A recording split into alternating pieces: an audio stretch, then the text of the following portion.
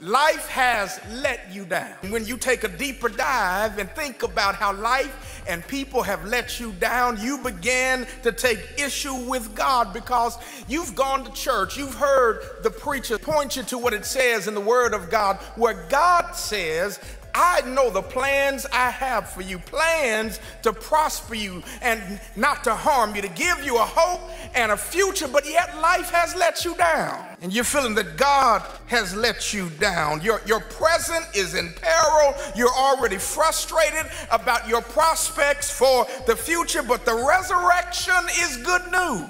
Not only for salvation, but for your situation in life. And it shows us that it doesn't matter if you've been knocked down, dragged down, let down, or even fell down. With Jesus, there are always resurrection possibilities for you to get back up again.